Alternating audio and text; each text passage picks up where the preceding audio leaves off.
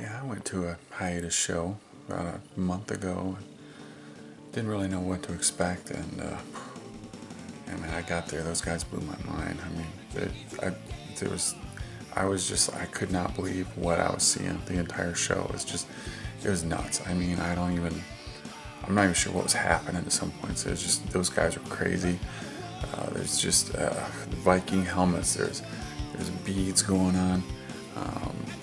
Chicken parts were put on people's heads. It was.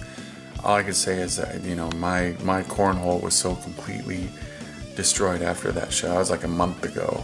I'm still wearing Depends on the Garments. My rectum will never be the same.